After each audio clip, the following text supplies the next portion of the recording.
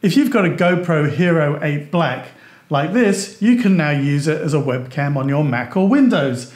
And it's really easy to do. First up, you do need to upgrade the firmware on here, and you can do that using the app on your phone or whatever device you have that connects to it.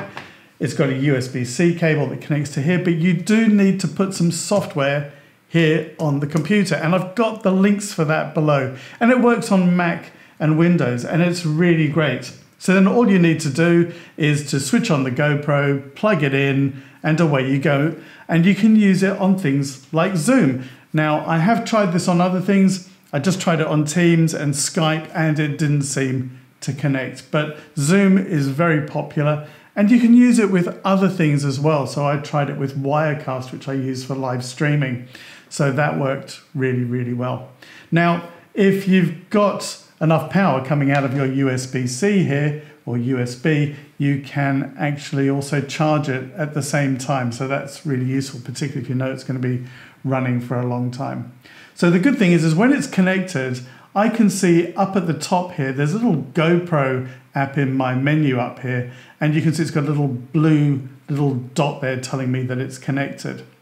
Now, if I'm using Zoom, which I am doing here, I can now go down to here where it says stop video. So I've just got to float over if it's not showing up, and I can change it if I click here to my GoPro webcam. You can see I've got an EOS webcam utility as well for connecting my camera, my Canon camera, and I'm going to show you something about that in the next video. So let's just choose GoPro webcam.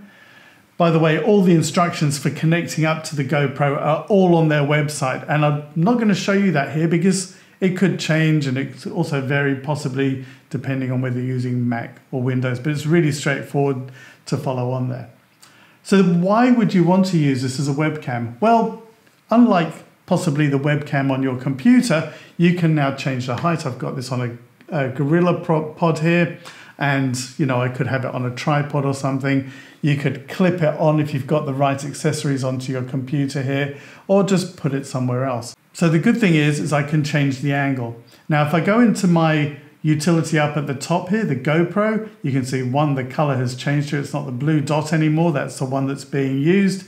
And I can go to digital lens. Now you can see it's got narrow lens.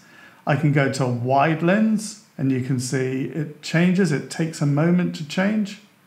There you go. And you can see I've got my microphone and a few other things around here as well. And I can now change that again to the linear lens. So there is a slight delay, but that's okay because it will catch up with me. You probably wouldn't be changing the lens as you go during the middle of a meeting.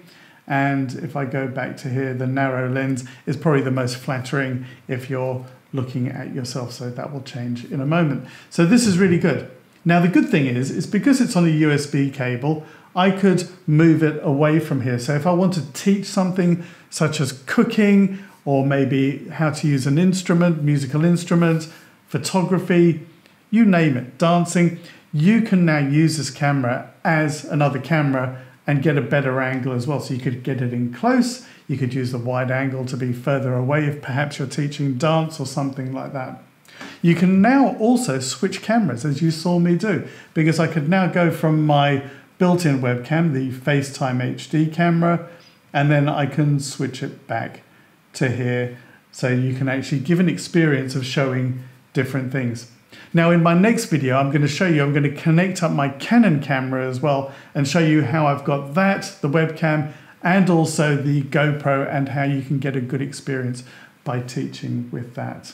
So you can actually also use a longer cable like this one. It's from Tether Tools. This one's about 15 feet, 4.5 meters. So you could get quite a distance from it as well.